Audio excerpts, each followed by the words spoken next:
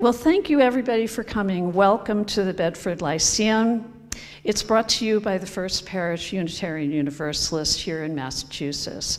The Bedford Lyceum is a community lecture series covering a wide variety of topics, from medicine to music, world affairs to financial investment, travel logs to poetry, and all talks are free, open to the public, and pre-registration is not required. This presentation is being recorded and will be uploaded to YouTube next week.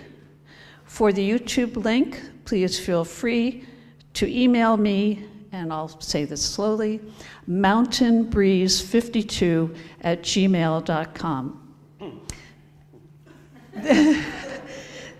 Otherwise, you can certainly call the church office. This afternoon, we're thrilled to have Vlad Shapiro speak to us about the Ukraine and help us better understand the current war in context.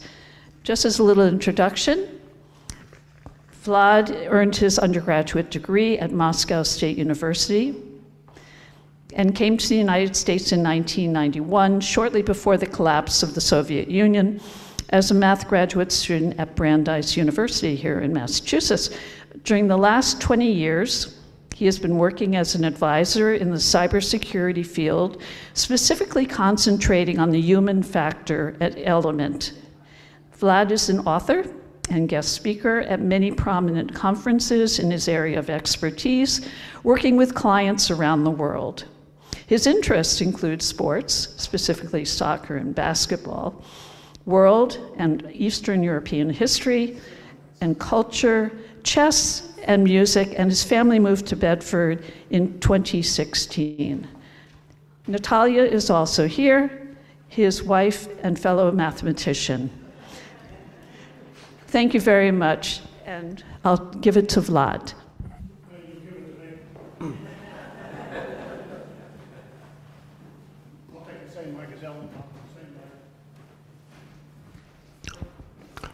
Hi, my name is Rich Doherty, and a few weeks ago, Nancy and I were sitting back there, and we heard these calculus ideas and notions flying past our ears, and turned around and, what the heck?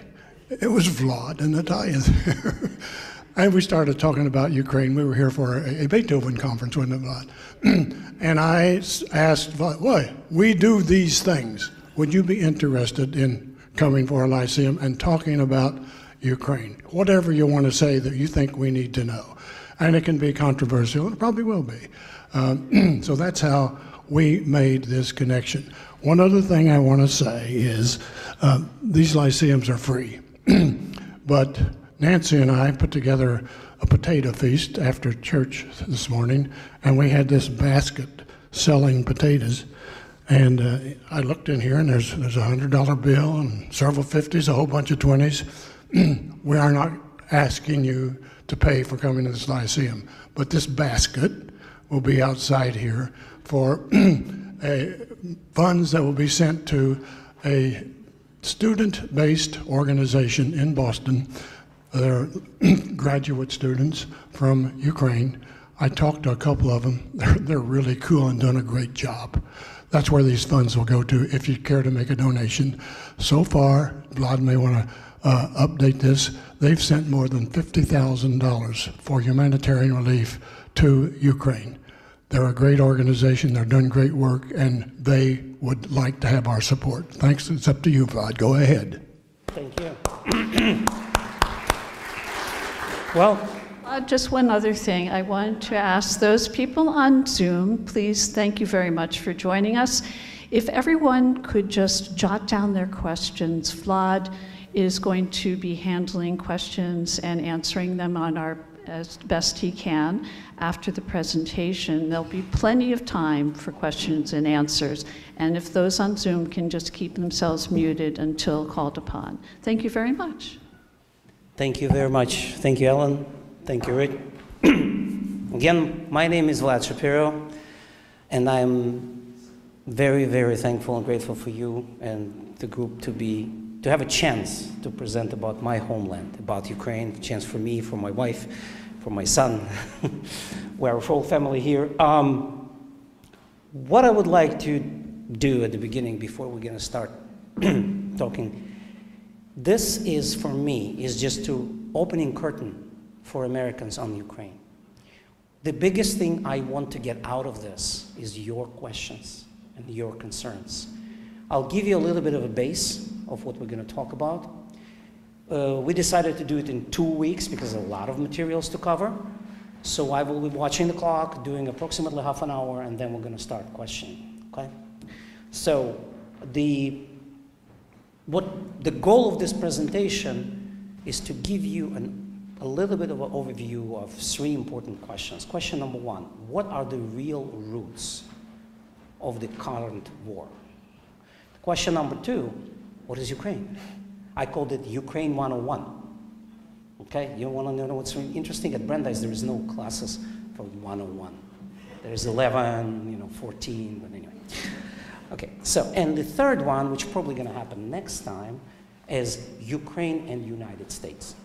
Historically, yesterday, today, and tomorrow. On a special concentration on tomorrow, because that's where we're going, right? Good.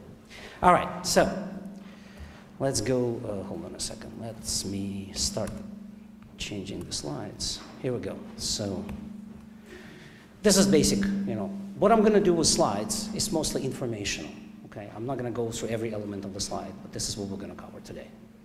All of those slides you will receive at the end. The organizers will send you the slides. So, first question. Quick survey of the audience. Is it? It's two. Yeah. Okay, thank you. First question to the audience. You don't need a mic for this, but just tell me what you think. What do you think why war is going on right now? What are the guesses? Anybody? Say whatever you think. Why the war is going on right now? Putin wants to recreate the Russian Empire. Okay, great. Any other answers? Don't be shy. All right. Anybody? Okay. All right. So, yeah. Putin feels threatened by NATO? That's a good one. Yes, that's what Putin said all the time, correct. What else? Yeah? They want water access in that location. Oh, that's a good one. Timothy Snyder will like you very much. Yeah, go ahead. I think there's a lot of Russians living in the eastern part of Ukraine. I don't know the density, but there's enough that I think there's a big concern on the part of Russia of protecting those Russians. Okay. Thank you very much. Anybody else? And I'm going to close the floor. Okay, good. So you know what? All of you just said is something which you heard, you've seen around, you thought about it. And you know what? All of them has some kind of merit. But you know what? Let's go deeper, because this is why we're here. And the deeper problem is that you are absolutely correct. But the deeper problem is we have, and you can read it over there, an existential conflict. It's about existence. Existence of Ukraine as an independent country. Now you're going to ask yourself, why? Russia is huge. It's the biggest country in the area, in the region, right? Almost 80% Russian territory has no population whatsoever. No, don't tell them the Chinese, They'll take care of that problem. So, why Ukraine? Why keeping Ukraine so much? I want to show you something very interesting. Do you see the little picture down there? Unfortunately, I cannot make it bigger. This picture is what was in our books during all Soviet time, represents 15 people representing 15 Soviet republics. You see that? Now, here's an instant question for you. Who looks the most serious businesslike? There's a dude in the middle. He has a suit and a tie. He's in charge. He's the boss. Guess what country he represents? Not Kazakhstan, right? No, definitely. On the right side of him, if you're facing him, you will see a nice, beautiful girl who represents Ukraine. On the left side of him is a person who represents Belarus. You see how close their hands are? You see what the Russian guy doesn't let him go completely, like keep him so they stay there? That is in our heads was put, but that image was everywhere, in the books, in the banners, on the TV, everywhere, on the radio too. Okay, what does that represent? It puts them in carving an image for the rest of the world that the Russian guy is in the middle, he's the most important. He is an older brother. And Ukrainians and Belarus people are younger brothers and sisters. And Ukraine is a female, Belarus is male, according to the Russian language. Even, by the way, Russia is also female, according to the Russian language. But they never say Russia, they say Russian Republic, or Russians, right? Okay? So this is their idea. Guess what happened when one of those, or two, gone? There's a whole gap there. Like, what do you mean? Like, how the hell they can just get out? Right? What happened?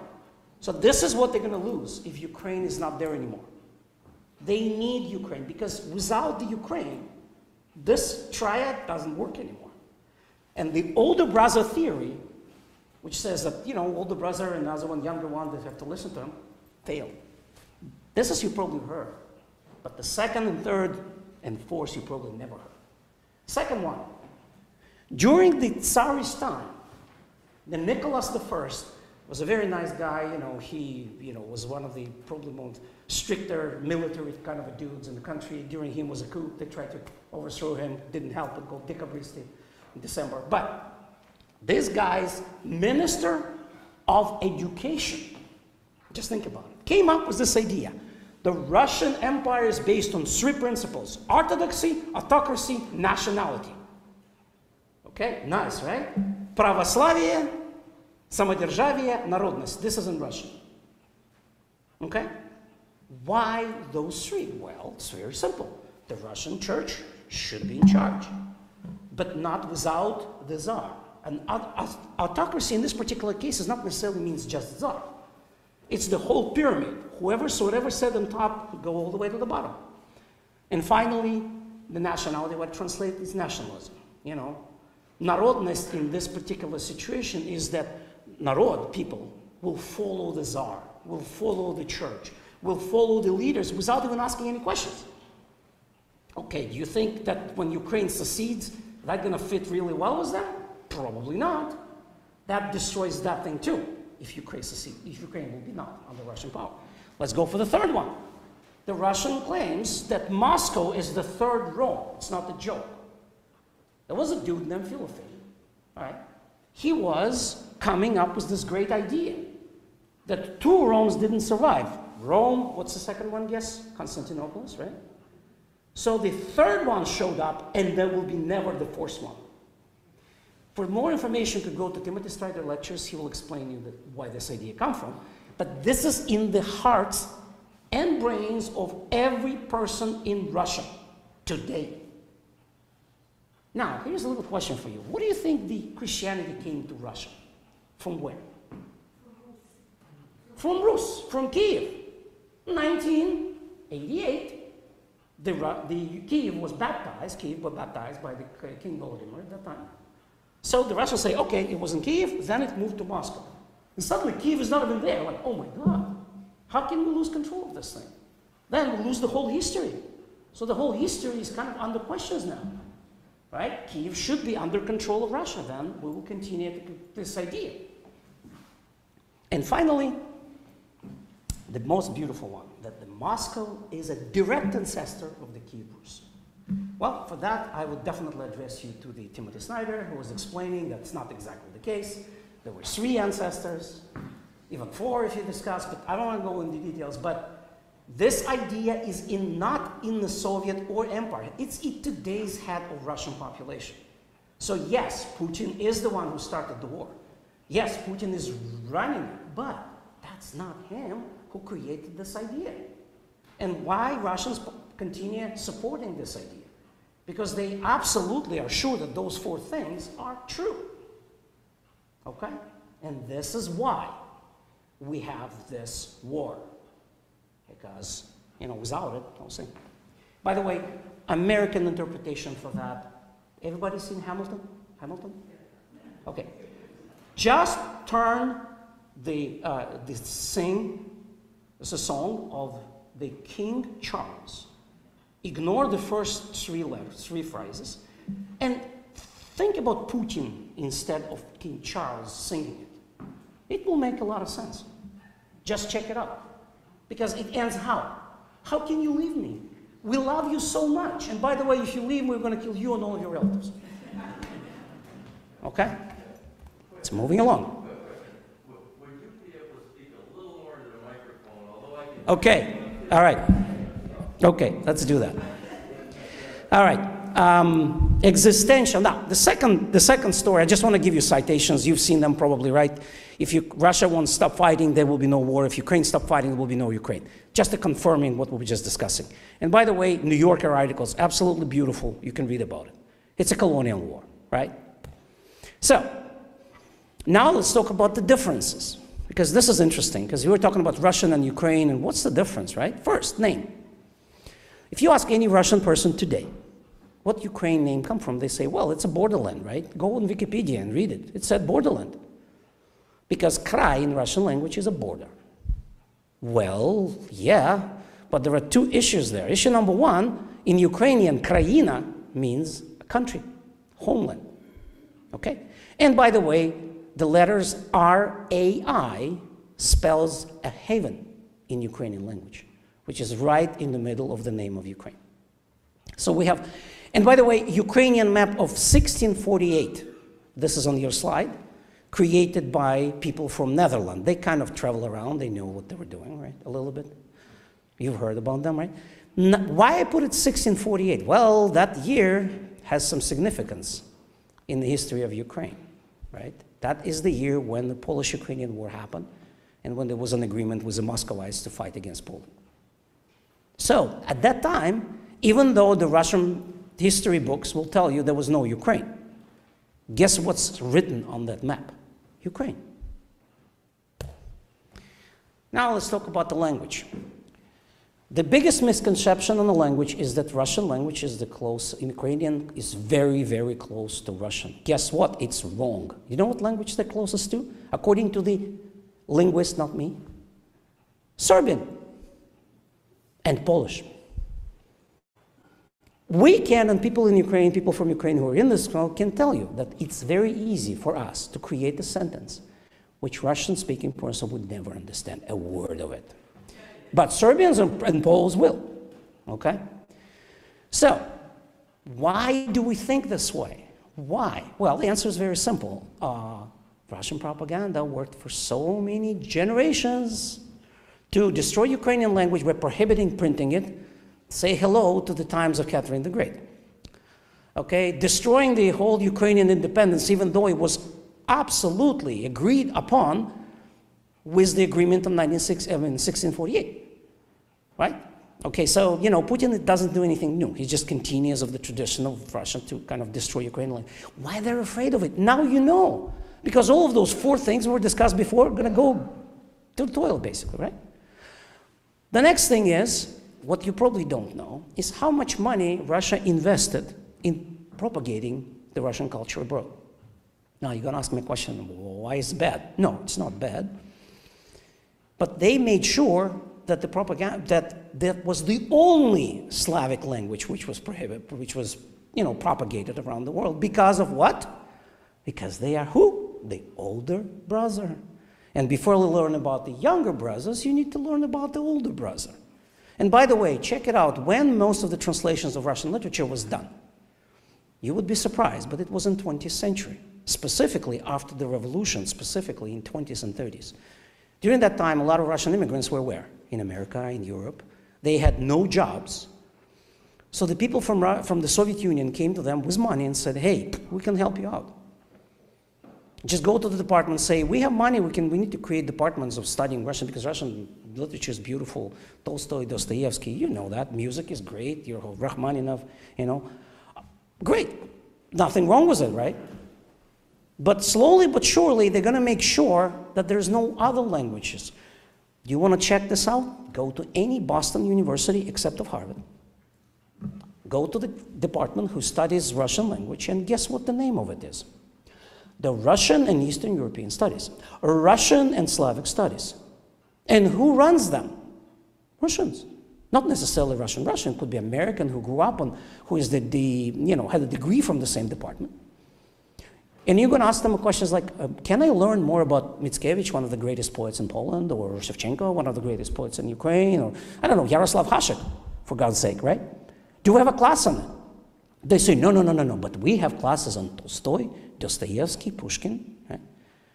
And when you propose them to have a class on the other people, the answer will be, we have no money, sorry, we have no people, no money, no, I'm sorry. That's what historically happened, right?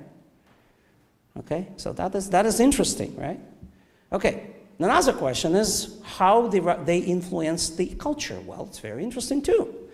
Have any of you been in Carnegie Hall? Yes. Do you see the museum of Carnegie Hall? There's a museum there. There is some big room. You know what name is on top of that? You can Google right now if you want. The name of the dude who actually spent millions of dollars on Carnegie Hall is, a good businessman. You understand what I mean by that, right? Like good businessman who did a lot of money with Russia on selling oil and gas and, some other little things which usually people don't talk about.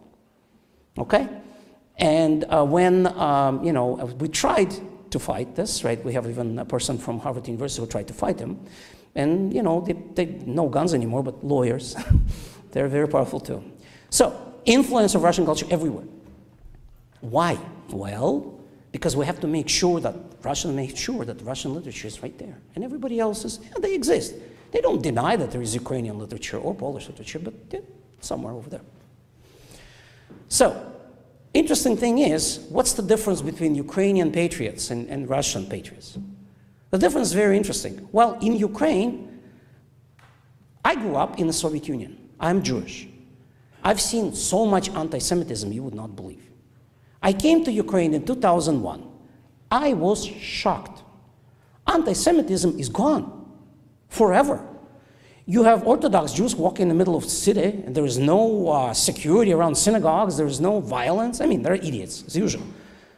But there's no pressure. And when I asked Ukrainians, like, what happened? And they said, like, what do you mean what happened?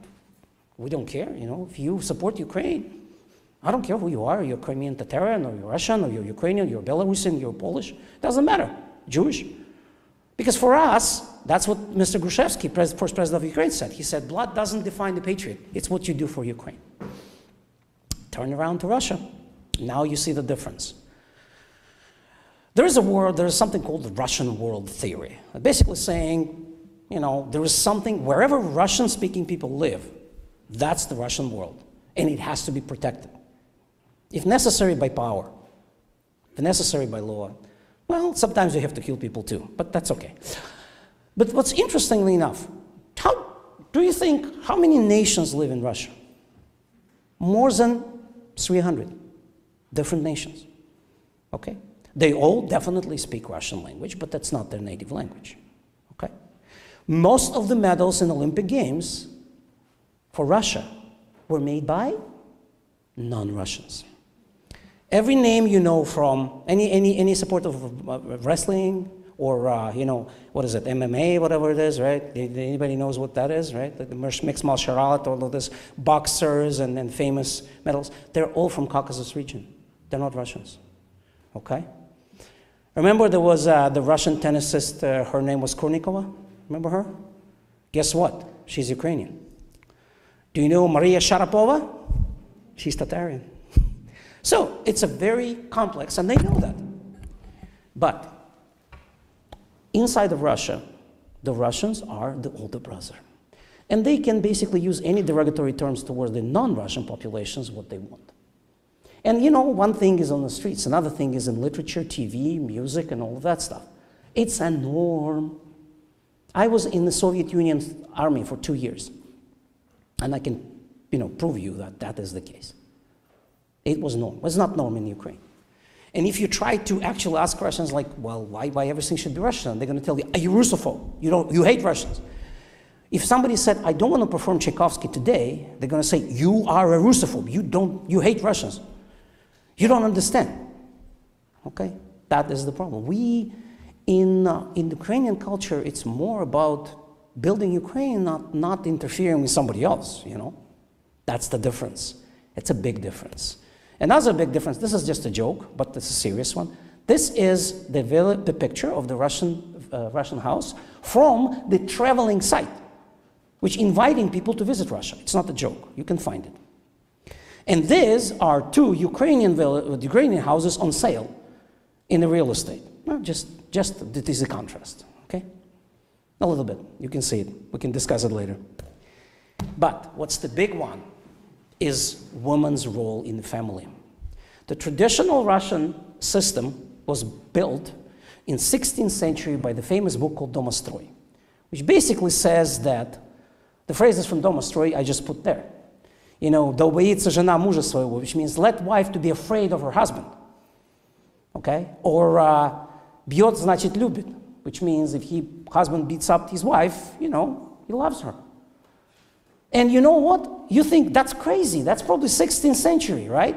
Guess what? In 21st century in Russia today, domestic violence is not a criminal offense. And guess what? When they see how the Ukrainians treating the women, in Ukrainian culture, the woman is bereginya, which means she is a protector and a keeper of the family. We have to respect her. Any violence where a woman is condemned, you know, it's considered a dishonor if a man hits a woman or swears in front of the woman, until today, okay? Even our women right now fighting the fight, but still the case. And from the Ukrainian traditional teachings, the wife has to respect the husband, and husband has to respect the wife no less than himself. And that came from old traditions in Ukraine. The Ukrainian woman is the most important thing, the most important person in the household, and for me, that's the most important person in the whole audience. Thank you very much. Okay, this is a little bit, I'm not going to go through that a lot. This is historical facts, how what happened, you know, in 1991 to 2043. Important thing is 1994 Budapest Memorandum. Basically, the Western countries said, Ukraine, you have nuclear weapons, you have missiles. We don't trust you. But we trust Russia because Yeltsin, who is always sober, you know that, he will take care of it. So Ukrainians said, all right, you know what, we don't need it. We are people who would like to live in peace, who would like to have our land, we're beautiful. We don't need this. But can you guarantee that nobody ever will use those weapons against us? The answer was, oh, absolutely, we will guarantee you that. You know that almost 50% of all the rockets that are flying to Ukraine today were made in Ukraine and were in Ukraine before the war. I will just leave it there. We will discuss, if somebody wants to go through the history separately, that's not the part of my talk, but we can go through this through the dates. I just don't want to spend a lot of time, okay? And this is where the current war is going to go on. If anybody has questions about the details, the red dots, that's where the fighting is happening right now. As you see, Russia took away the whole territory. They're connecting Crimea to Russia, try to make sure that they can do it on land. Again, that's a kind of not the part of my discussion, but this is current situation. So, we discussed the roots. You understand what's going on. Later, we will have a quiz. Okay, so please be ready. All right, basic information on Ukraine, and we're going to go for another 10 minutes, and then we're going to ask open for questions, okay? All right, let's move on. First of all, this is what I want you to remember. 3 things, just 3. First, Ukrainian has a long history of statehood. It's not Lenin who started it, trust me. The map you saw was from 1648, all right? So, that's number 1. Number 2, Ukraine is a truly European nation, and it was always in the middle of all significant events in the European history, including both World War I and World War II. Not only because the war happened on Ukrainian territory, but because of importance for Ukraine as a part of either Russian Empire or Austro-Hungarian Empire or Poland, depends. Again, I'm not going to go in details much more about this. Timothy Snyder, but we'll give you some links, is the best source. He has a whole lecture on that. Okay? And finally, the third one, which is a huge misconception, and you have to understand that. Ukraine was never a friend or ally of Russian Empire at any stage of history. or it was occupation. Because in 1648, Ukraine made it, at that time, a smart decision of allying with the Muscovite Tsarstvo, which was not a Russian empire at that time, was a little smaller, let's say, to fight against Poles. Because Poland at that time was doing not good things on the territory of Ukraine. And when Muscovites, and we in Ukraine right now even discussed the question about should we call Russian Muscovites, came to Ukraine, they saw how beautiful Ukraine is, and they say, we love it here. We don't want to go home. And by the way, we have much more weapons than you. And Ukrainians from that moment realized, uh-oh, we just invited a fox into what? Exactly. So we're trying to get of this fox for like, what, 300 something years, right? And at a certain point we decided that we're already out of it, but unfortunately not the case. So, again, Ukrainian history, important things. The first people who lived on territory of Ukraine, look at the dates. It's 4800 before Christ. That's an official information about Tripolia culture. Okay? The Russian called Tripolia, in Ukrainian Tripolia. Okay? Kiev was established by the, what we call Vikings now, right? In 482 AD. The Russians are telling us, oh, the Vikings brought that, the statehood. But excuse me, if people will live before that, right? Again, Timothy Snyder, you can read more about it. Then I was talking about 1654, Pereyaslav Treaty, which gave Moscow rights. And then a little bit of details in 1918, when Lenin allowed other countries to be part of the separate country, Ukraine was one of the first who said, we want to be independent. What we didn't know at that time is, like in every other places, ask people from Finland, by the way, about that. The Soviet, the communists, created a little enclave when they put their people in, who turn around and say, no, we don't want to be independent, Ukraine. We want to be part of the former Russian Empire called now Soviet, well, at that time it was not Soviet Union. It was a Soviet Russia. That's what the name of it. And you know who else did it? People in Finland, people in Poland, people in Baltic republics. Everywhere Russia tried that. They succeeded in Ukraine because, unfortunately, it was the biggest price, and that's what they went for. Finland had the civil war for, I don't remember, a year or two, or something like that. A lot of people died. You can, as again, talk to people from Finland. They will tell you. That's why Finland, when I was in Finland in 2015 and 16, they had military exercises for civilians after Russia captured Crimea and the Luhansk area. Okay?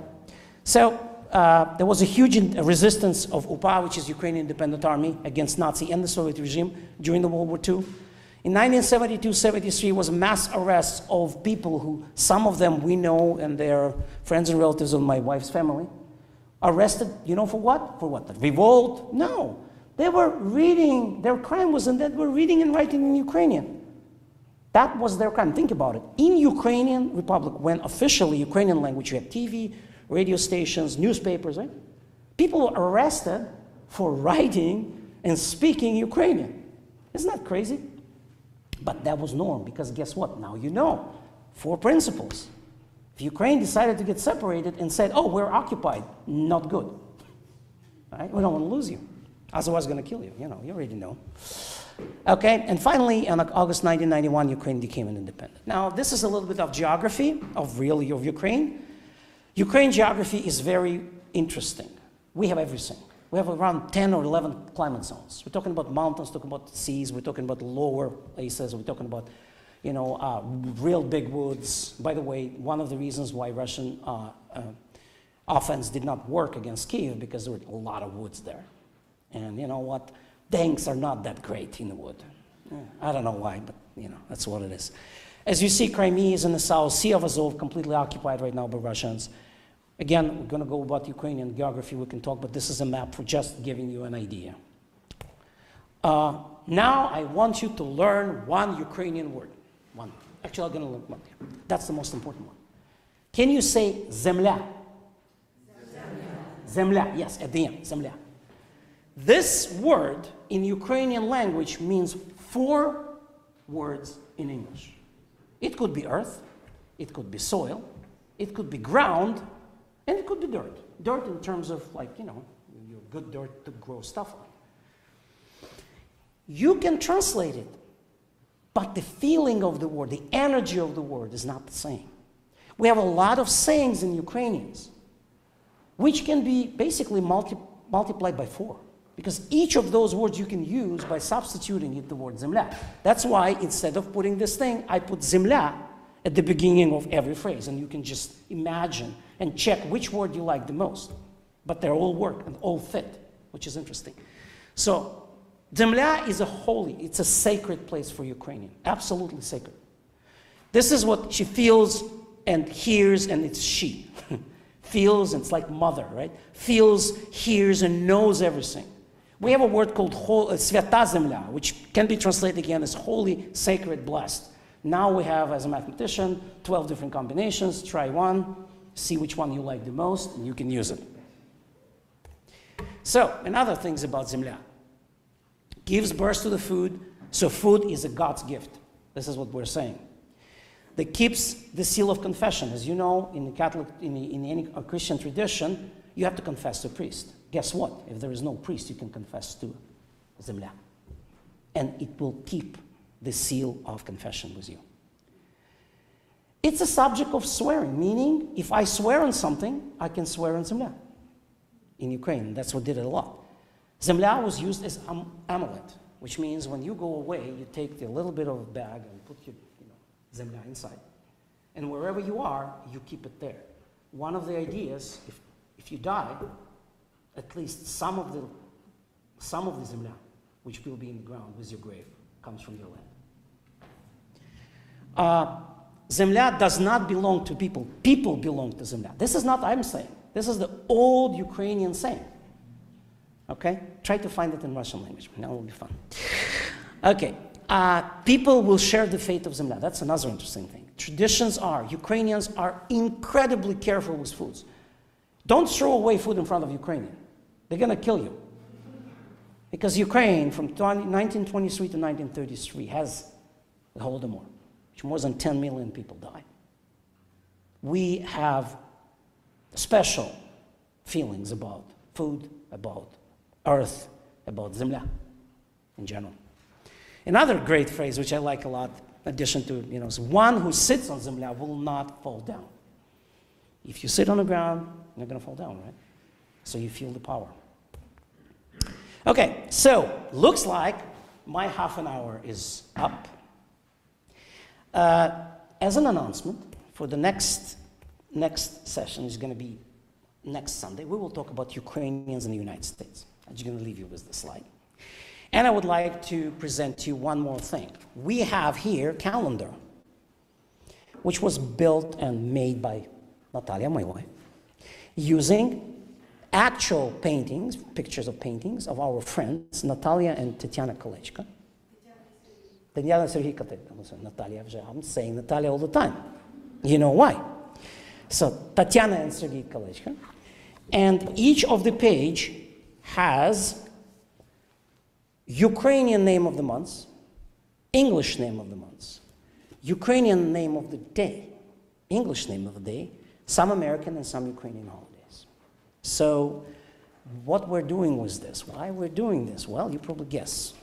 We want our friends in Ukraine who are in arts to have money to do more of the beautiful work, to do more of working with children that they will appreciate. Even with this horrible time of war, they can appreciate that there is art, there is beauty. And I would say there is a long-time tradition in Ukraine to actually do that. I'm sorry. So please, if somebody wants to get a calendar, we have them right over there.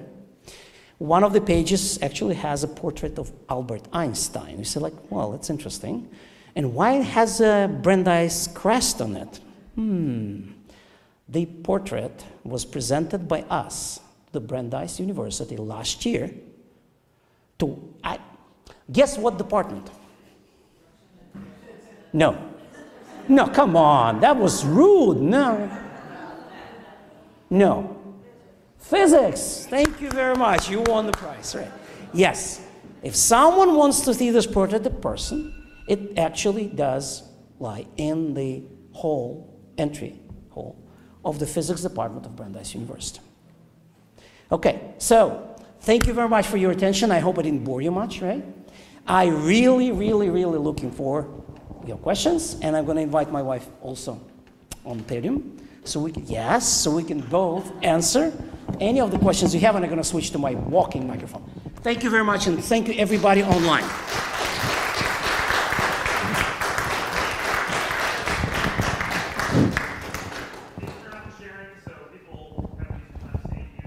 Okay, all right, okay, no, that's fine.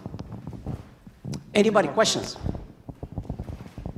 People were, Vlad's going to follow the mic, and Ellen's going to bring the mic.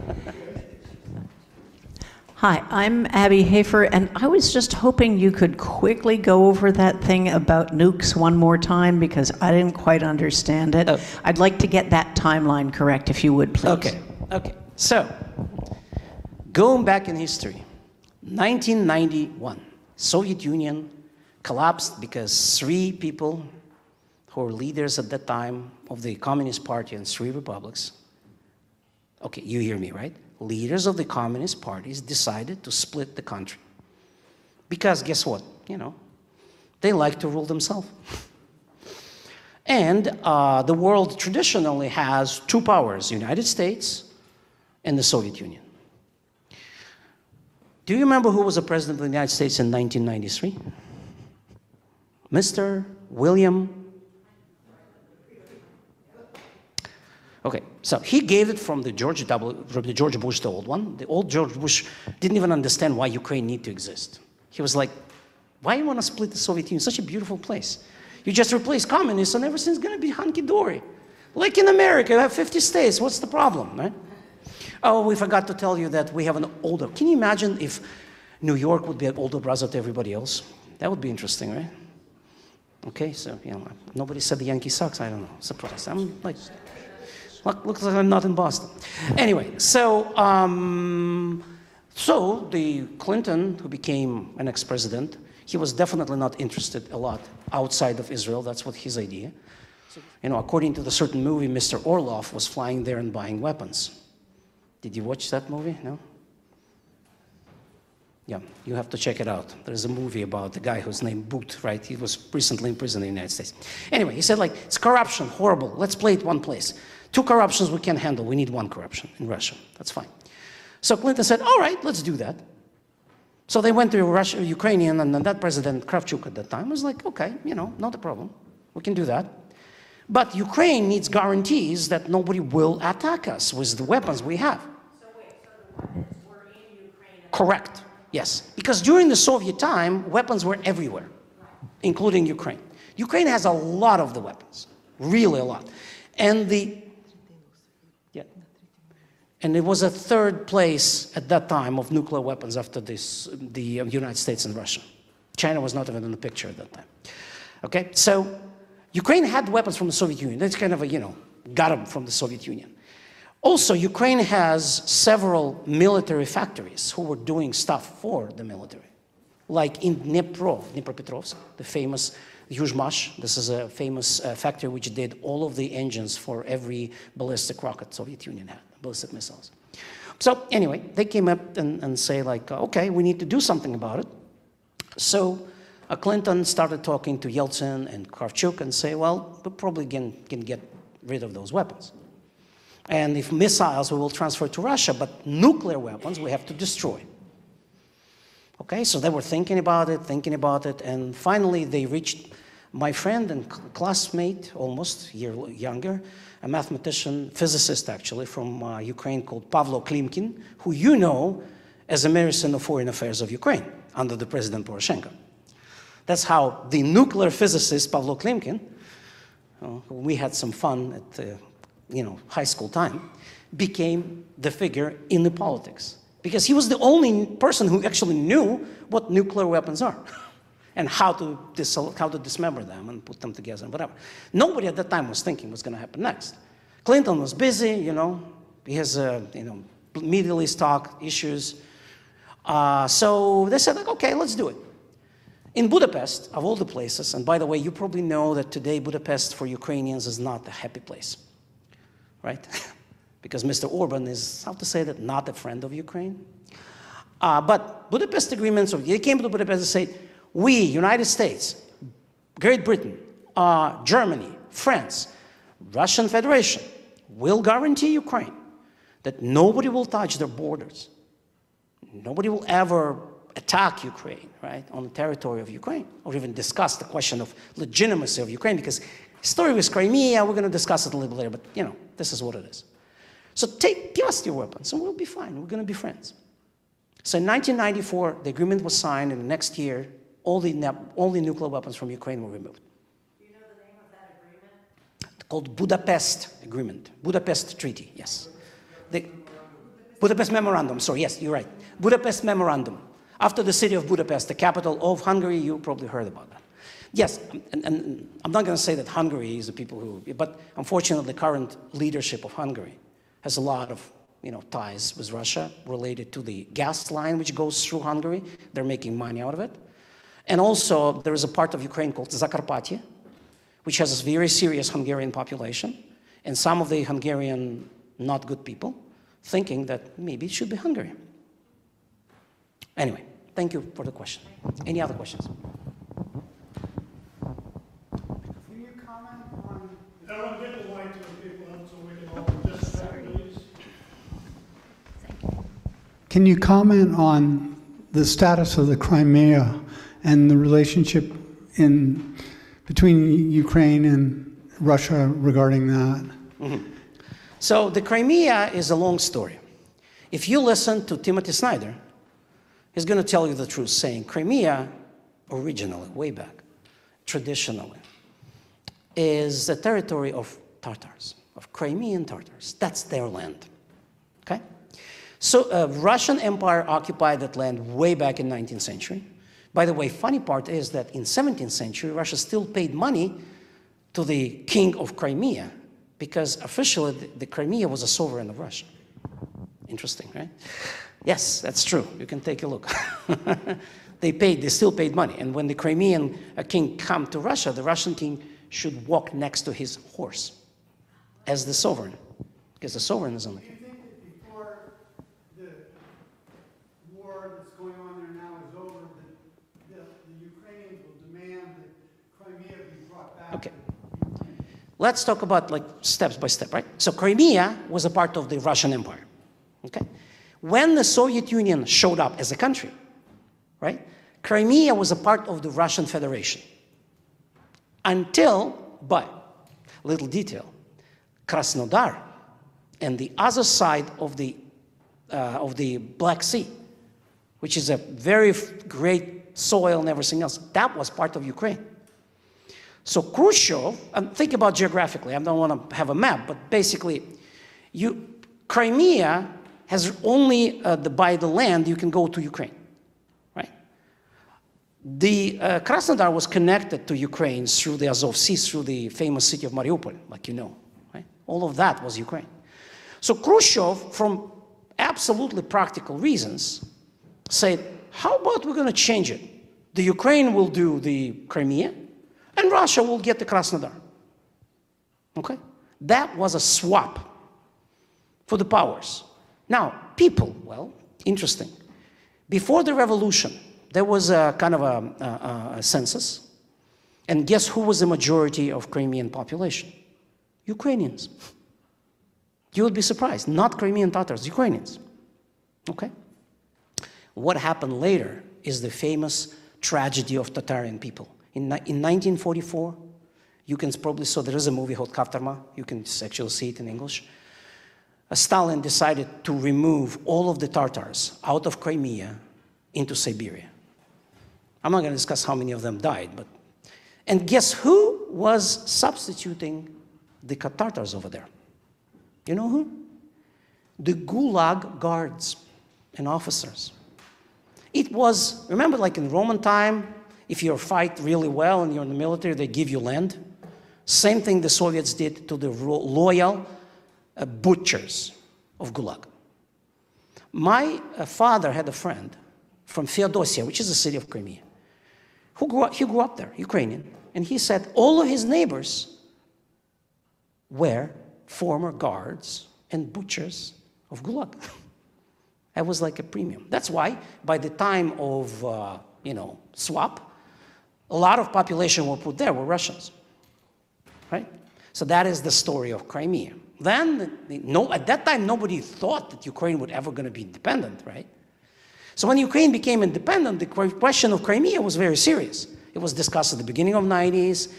There was several revolts there. There was agreement with but Ukrainian decided to bring Tatars back. Actually, Gorbachev started it, right? But Ukrainians continued. But the local population, who were relatives and grandsons and sons of, and even some of them were still Gulag people, they really don't like that idea, right? So they say, we're not going to allow that to happen, and that's why we want to be a part of Russia. Again, a small population of territory. But Russia always wanted Crimea back. And the reason for that is strategic. It's a beautiful strategic place. By the way, only 10% of Crimea is beautiful. The rest 90 is kind of, not that beautiful. You can look at the maps. It's a very soiled, it's a lot of salt in the ground. It's a deserted area. But what we call Yubeka, the southern part of Crimea, that's beautiful. Okay? So this is why Russia wanted it. It's a beautiful place. Why not? And 2014, they used it. And by the way, it's not started in 2014. It started way before. For example, in Sevastopol, the Russian fleet was for all this time because of agreement with Ukrainian power. Ukraine said, okay, you have a fleet in Sevastopol, that's okay. The President Yanukovych, who was kicked out in 2014 of power, made an agreement with Russia for 99 years, right? Something like that. And they were preparing for giving Crimea back to Russia. But if you go to Crimea in 2013, you would be surprised to know that almost every bank belonged to Russians. Every big factory belonged to Russians. Every big hotel chain belonged to Russians. 50% of all the properties in Crimea was bought by Russians because, yes, they had money, right? And Ukrainians who worked there, they were, corrupt a little bit, By the way, part of the Berkut who was killing us in 2014, on 2013, 2014, were from Crimea. So it's a very tough question. If we try to go historically, it's really hard to question. In my opinion, we have to ask Crimean Tatars.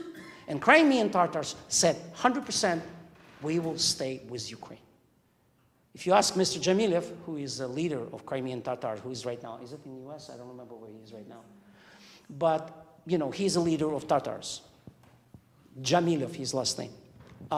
He was specifically said that 2014 is the third historical tragedy for Tatarian people.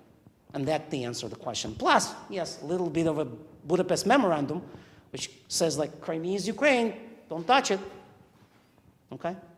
So I expect a lot of negotiations, discussions about that. But you know who's going to be the main player? I'm not Nostradamus, but I can predict. Turkey. Why? Because Tatars and Turks are relatives. And Turkey is a huge power in the region. Another thing what Turkey did really well. Have you ever been in Antalya or any other resort areas in Turkey? Anybody? Raise your hand. Isn't it beautiful there? They want to do the same in Crimea. So Turkey is very interested about that. And Turkey is, as you know, on the side of NATO, on the side of Ukraine. So watch out, this player will make a difference and tilt the wage in a specific way. That's what I think. Thank you for the question. Anybody else? Any other questions?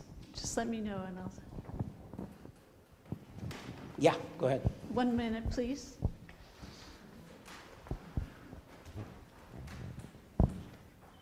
Your hand? Okay. Thank you very much. We'll come back. Thank you very much. Could you talk about the causes of the Gladomor, of the famine in the 1930s in Ukraine? Okay. Sure. As you probably know, Stalin's idea of being a dictator, right, was interfered was Ukrainians who somehow wanted to be free farmers. I don't know how that happened, but you know. So Stalin said, we have to somehow destroy that.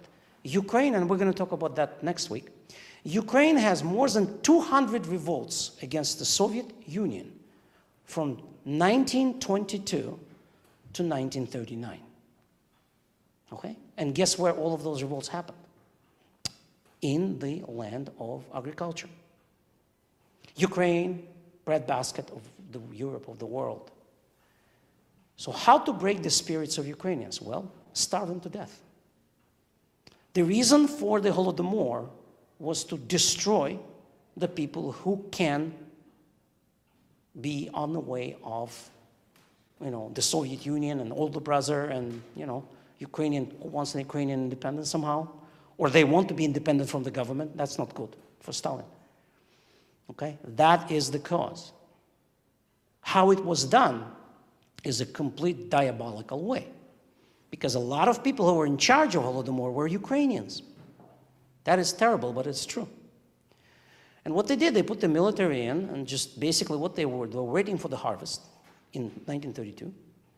And when people got the harvest, the military came and took every piece of grain, every small little grain out of these people. And they were not allowed to leave their villages because any people in those villages did not even have passports. When they came to city, they were arrested by the police and sent back. Okay? So now you have no food, you can't leave, and you're surrounded by the military. You understand the result. And again, the reason for that, we'll discuss that, those four things. Somebody who wants to be not part of the regime, agree with the regime and be an independent, well, we love you so much, we're going to kill you. Anybody else?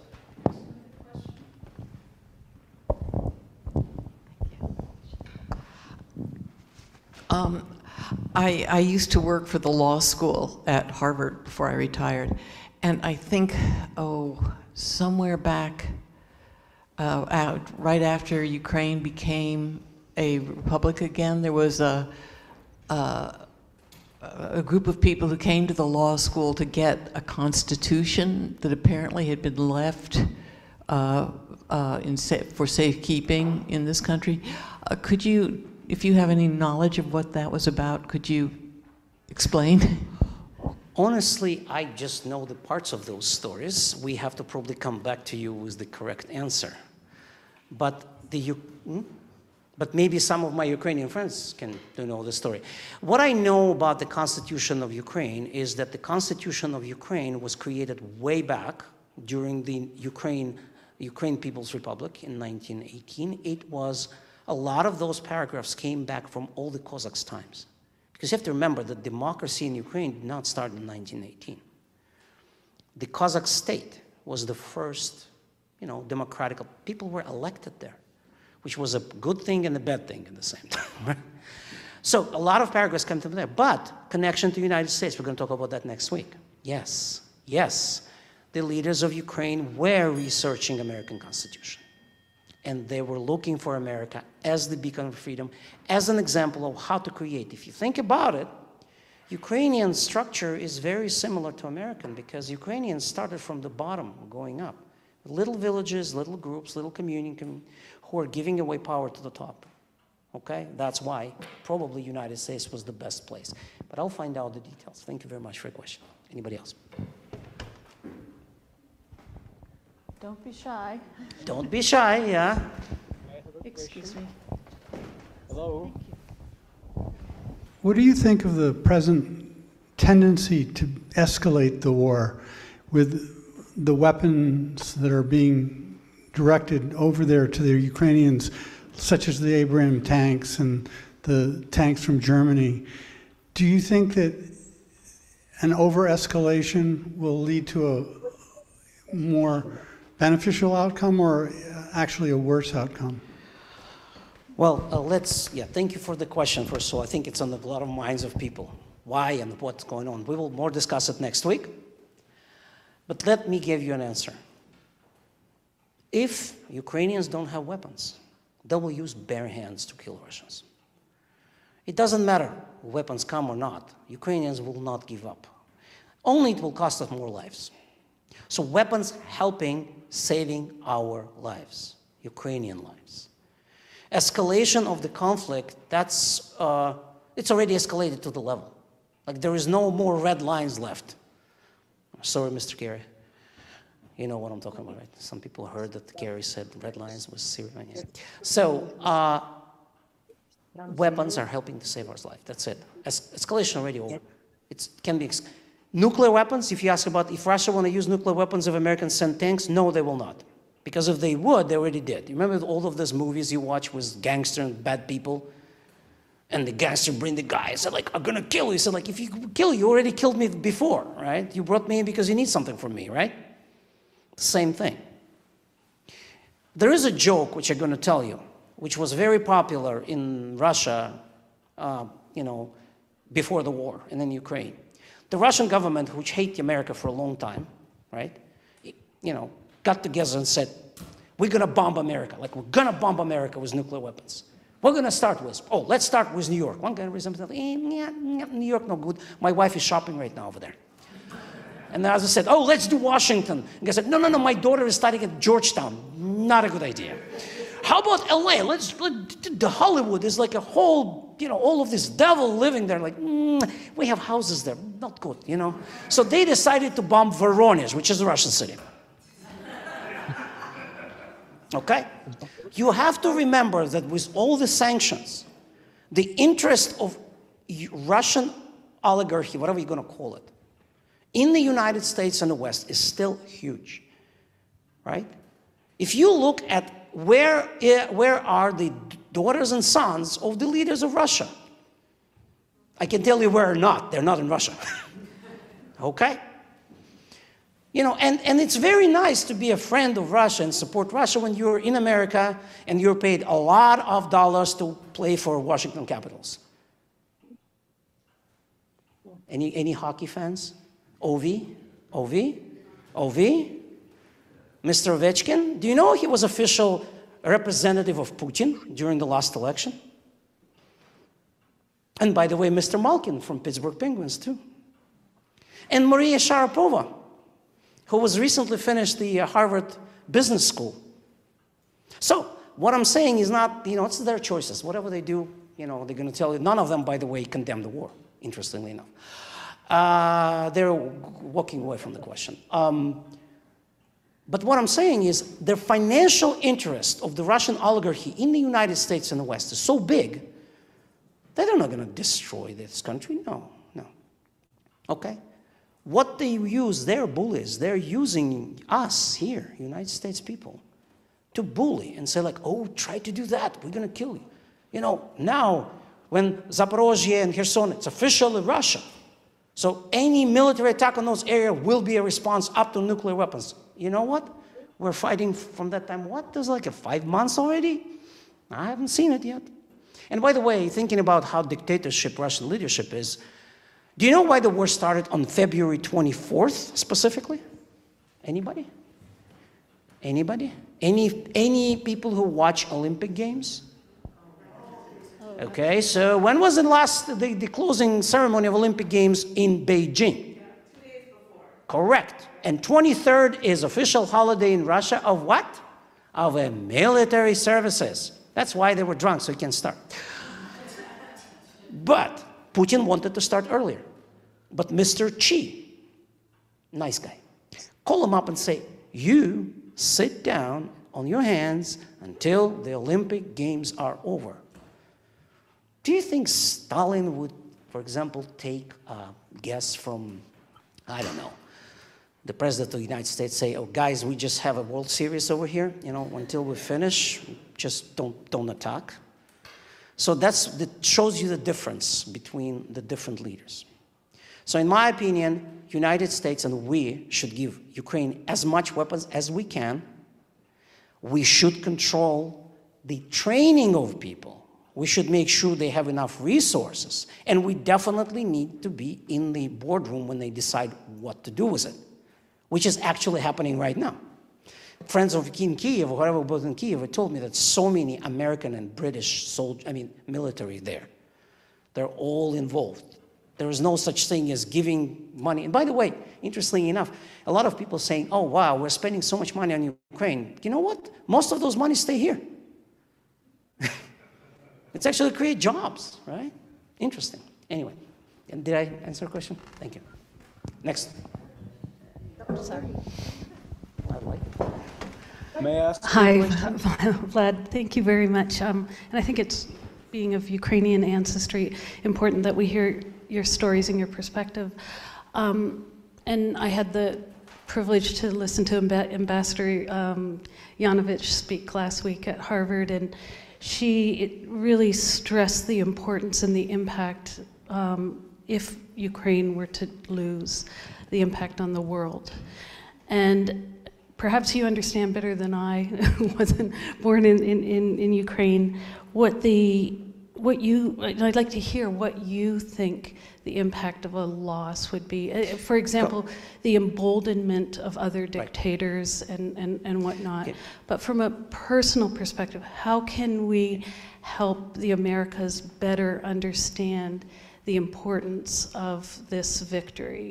Thank you. So, and then I have a part B, just to answer a question. My mother was a survivor of the Stalin-induced famine, and I highly recommend a movie called Mr. Jones that was released in 2020. That was a really neat, from my perspective, it sort of resonated the stories I heard from my mom. So, if that's of interest. But back to the question. So, this is a great question because it's an announcement for next week.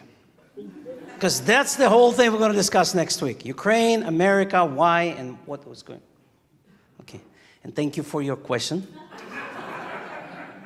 You have a help right here, good one. So basically, we're going to talk about this, right? Short answer is that United States always stand behind the people who are in trouble from dictators. We always supported the struggle. And this is why we have to stay there. Because if the United States will not do that, then the rest of the world just say, long time ago, the United States wasn't that. And now it's not anymore. And that is a big problem. So, but more details and more information will come next time. Yeah. Other questions, please. Thank you.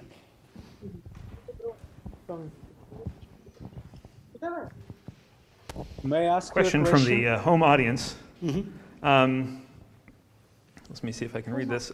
Is it correct that one of the reasons of Russian invasion was that Ukraine is rich in minerals, especially lithium? There, what?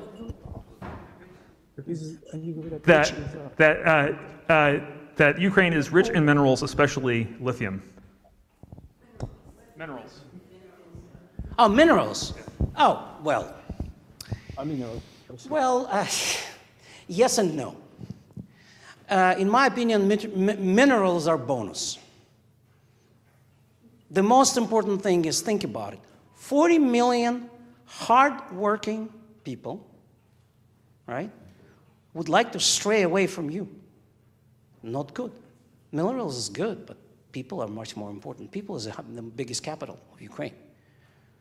And we're going to again talk about that next week, more about the human capital of Ukraine.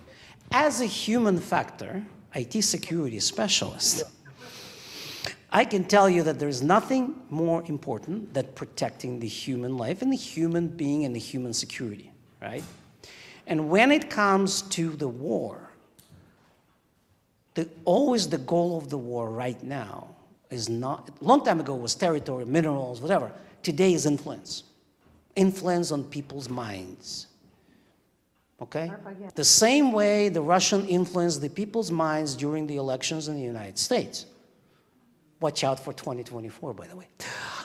The same way they influenced, again, influenced. I didn't say they decided, influenced. The same way the victory in Ukraine would influence the mind of the rest of the people in the world about what they think and what kind of line the world and will take and what position world will take on those relationships. That's what they're fighting for. Thank you. Any other questions? I Actually, I had a question. Sure. I think in light of what you've described as the mindset of Russia, I think I understand it. But one thing that's always been strange to me is that during the invasion, Russian forces are destroying the infrastructure that basically could help the Russians, you know, the factories, utilities. Can you speak to that at all? Sure. I'll give you two examples which explain that. Okay. Example number one. It is terrible to say, but most of the territories the Russians are destroying were populated by people who were speaking mostly Russian language at home. I'm not saying they're Russians, but they were speaking the Russian language. Next week, we're going to more discuss about why, but they did. Okay? Why? Why Kharkiv is destroyed? Kharkiv was Russian-speaking city, right? Why Kramatorsk is destroyed right now? Why Vuhledar and all of those places? Here's an answer for you. There is a phrase in Russian language, which exists only in Russian language.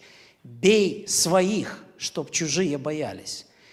Beat the hell out of your own people, so the other people look at this thing and be afraid. That's one answer for you. The answer for you, number two, coming from the classical Russian literature. And there is a famous piece by Ostrovsky. Okay? There is a famous Russian playwright. His name is Ostrovsky. You can find it. There was a famous piece of him out of which, you know, movie was made and the piece was made. Basically, the idea is like this. There was a lady. The guys tried to get the lady. She doesn't like him. He tried again. He doesn't like him again. He refused, so he took the gun and shot her dead. But it's not what he shot her dead. But what he said before he shot her dead. He said, in Russian, and I'll translate, «Не достанешься мне, так не доставайся никому». If you will not be mine, then you will not belong to anybody else. Boom. So this is the reason why everything is destroyed, right? Because that's it, you know. Yeah, and by the way, one thing I want to tell you that about atrocities and everything else, when you guys in America, when you say Russians, remember, most of the militaries who were sent to, especially in the northern part of Ukraine, were not Russians. There were Burats, there were Tatars, there were Chechens, there were many, many, many nationalities, Dagestans. Why? Because that's what Russia loved to do. When I was in the military service, I was the lucky one. I was in Ukraine. But you know what percent? We had like 300 people in my kind of quarters. Do you know how many Ukrainians we had? 6. The others came from Middle Asia, like Middle Asia, like Central Asia, like Uzbekistan, Kazakhstan, you know, Caucasus regions, Azerbaijan. If you go to military service at that military headquarters in Azerbaijan, you will not find Azerbaijanis. You will find Ukrainians, Russians, things like that. Why? Because the militaries, by default, were created not to fight Americans, but to squash any uprisal on the local level. That's why they didn't have locals. Thank you.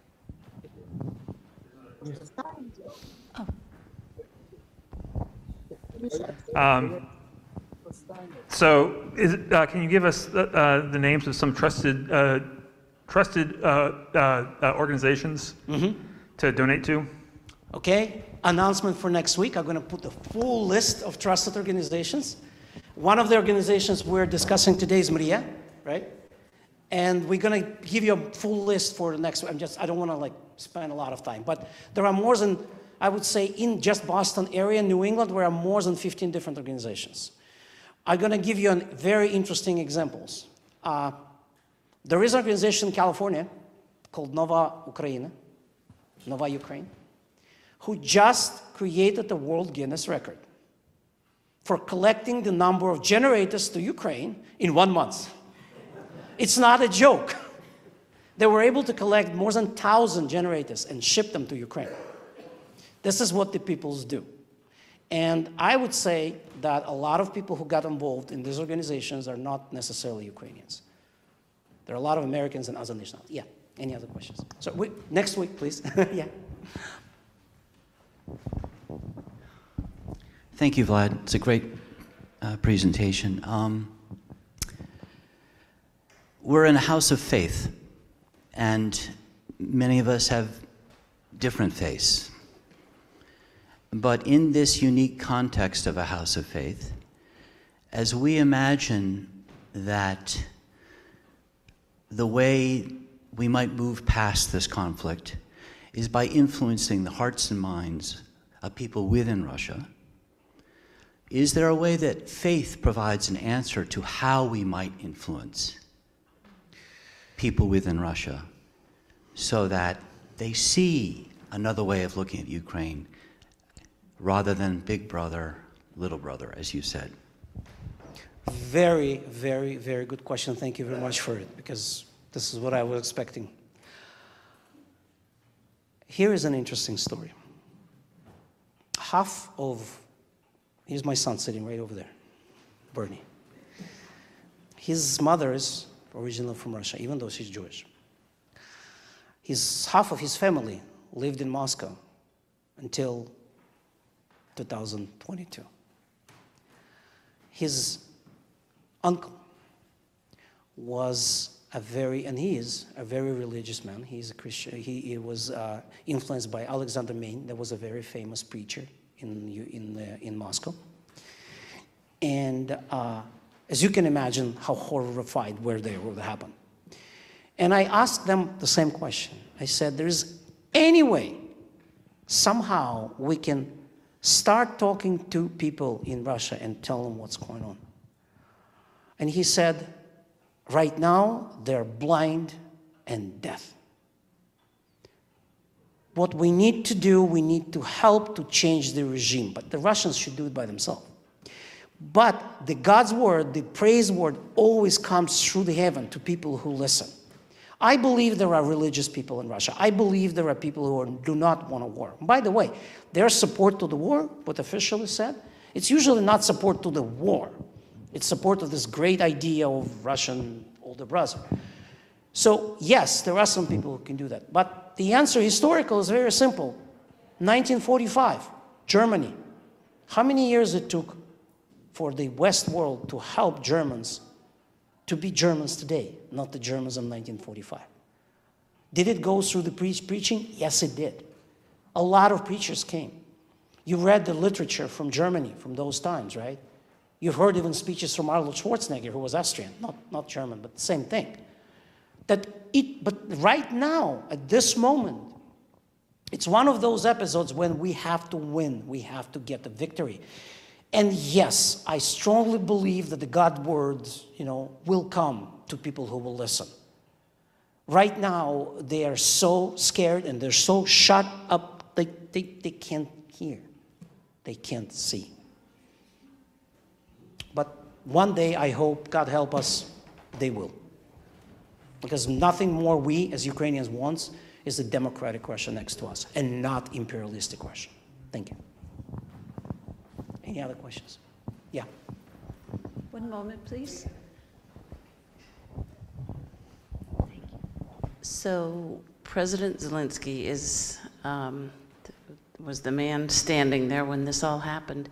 What do you think about him and his efforts? And was he the man for the job? Are you lucky to have him? I just wonder. We hear a lot like, he stood strong. Okay. So I wonder what you think. Thank you for a question. I really love questions about Zelensky. By the way, I'm going to give you an interesting story. In Boston, we have a guy, which is a leader of a group called Center McCord, which is a Jewish, who was teaching him to perform on stage. Seriously, not a joke. No, I'm 100%. So, Zelensky is a fantastic actor, like world-class comedian, an actor, not only comedian, he's an actor. He was studied, even though he never studied acting as his career, he was a lawyer out of all. But he's a fantastic actor. And in times of the crisis, his biggest influence to Ukrainian situation is not to interfere with militaries. You know, his job is to be a speaker of Ukraine. His job is the guy who, like Kennedy, would like to say great phrases, which we'll remember for the rest of our life. He has a great speechwriter and he's a great actor. As the person, you know what, as for most of the actors, it doesn't really matter. Because it's a role he plays what matters. Have you heard about the actor called Laurence Olivier? Yes. There's a joke, you know, when he comes and you know, for the joke when he comes to the Queen. And the Queen said, you know, I want today to have a Julius Caesar in my room. And he came and he's like, Julius Caesar and speaking. Next he said, no, I want Napoleon. He came as Napoleon.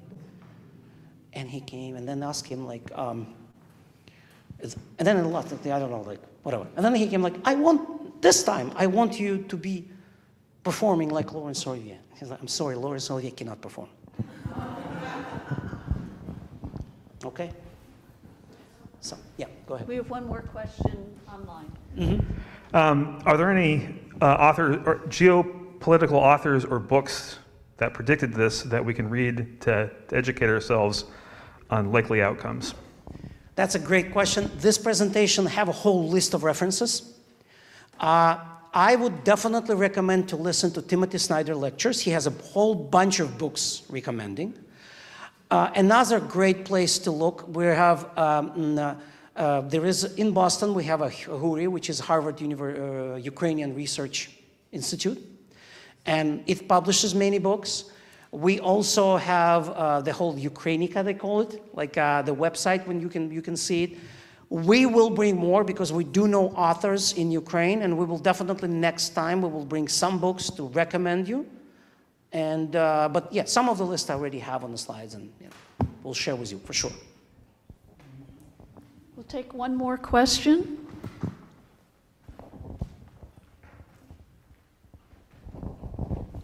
Hi, Vlad, I wonder if you could say a few words about the student organization. Then they know about you.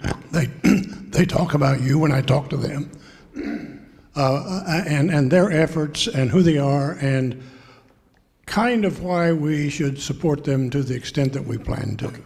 Thank you. Great. Mriya in Ukraine is dream. The second meaning of that word is that plane which was destroyed by Russians. It's also called Mriya. Just imagine the war is going on in their country. The youngest, the brightest, thanks to Julia Lemish, is one of the organizers of bringing people here, came to the United States to best of the best colleges. We're talking about Brown, Harvard, MIT, Tufts, what was that? I don't remember Princeton, but like best schools. As you understand, those schools will not just accept people because they're from Ukraine. They need to test. So these people came here to do three things. First, learn. Not only learn math or physics, but learn American society and American way of life. Because back in Ukraine, we know not only about sports and genes, you know, like a long time ago, we know about American democracy, and we really, really cherish that relationship. Second thing, what they came here, they want to meet their classmates, the students of America, not only America, but also other countries, to create that bond which will bring them for the rest of their life. These people are leaders of the future, right? So if they have bonds, we have less chances of war, more chances of understanding each other. And the third one, why they came here, is to support their people at home. Just imagine you have to go through the hardest mathematical problems when you know that your parents sitting without electricity. It's hard. When the bombs are flying over their heads, a lot of people feel guilt that they're not under bombs like others. That's why supporting this organization is supporting the future. Again, we're going to talk about more next time, right? Announcement. So, but this is supporting the future. This, I want to call them children. They're not children. They're young adults. They have lights in their eyes. They have sparkles in their eyes. That's the people who want to build, not destroy. This is the people who want to make something good to the world and say, we are Ukrainians, but we're citizens of the world. And I think that's why we need to support them. Thank you very much. Their name doesn't work in Wordle. Excuse me? The name of the organization is 5 letters, but I can't pronounce it, and Wordle does not know about it. Okay, could you pronounce their name? Okay, can you say Mria? Mria, dream. Mria. That's it, Mria. It's like Maria, but without A. Mria. Okay? It's like we in Boston, we like to skip letters, so that should work pretty well. So one more thing I want to say before we close. I have a very special bracelet on my hand. This bracelet is made out of a metal of the last production from Azovstal. From Azovstal, that famous factory in Mariupol, which was kept by Ukrainian soldiers and heroes for so long against all the odds. This thing gives me so much strength and nothing else in the world. So I want you to feel the strength and to feel that this strength will be definitely directed towards the good, towards the restoring of our country, towards the future, a bright future for our kids and our adults and our everybody, an absolutely great relationship with the United States. Thank you very much.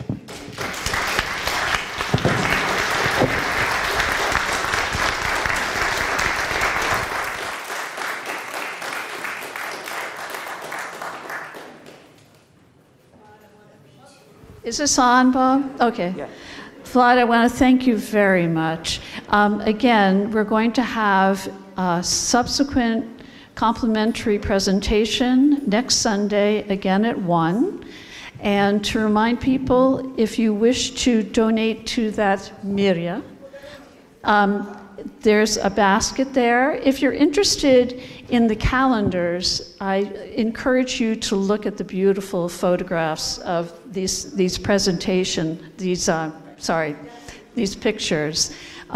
In order to offset the expense for production of the calendar and also give to Ukraine artists, we're asking for $25 or $30 for each. So consider that if you're interested. Thank you very much for being here. We appreciate it, and have a lovely afternoon. We're going to bring more good stuff next time. Seriously.